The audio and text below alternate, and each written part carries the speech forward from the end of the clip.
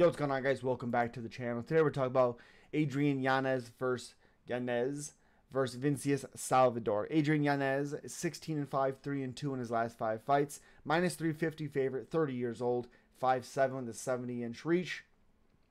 Like I said, 3-2 in his last 5 fights. Lost his last 2 fights by finish.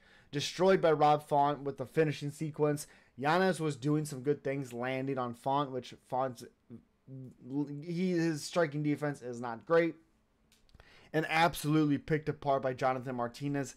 He hasn't fought in about 6.5 months, I would say, about 6.5 months, almost 7 months.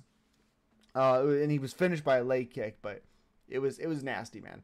Vinicius Salvador, 14-6, plus 275 underdog, 27 years old, 5'7" with a 70.5-inch reach, half-inch reach advantage for Vinicius Salvador. 2-fight losing streak as well against Victor Altamirano and CJ Vergara.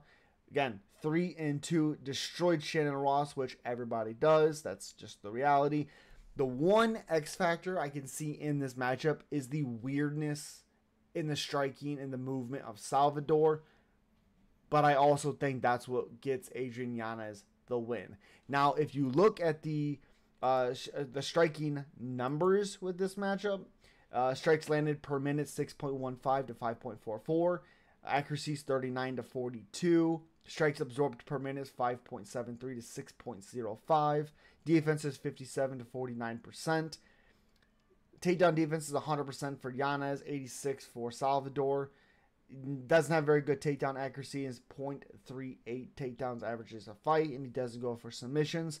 I like Yanez. I think he's going to be a little bit more accurate, but watch for the leg kicks of Salvador and the awkward movement. If Yanez can't pick up on that movement and cut it off, then he's going to lose this matchup just because of the awkwardness and the leg kicks, and he's not going to be able to find Salvador. He has to use good movement and good boxing combinations. Straights are going to be money for Yanez in this fight if he can put them together.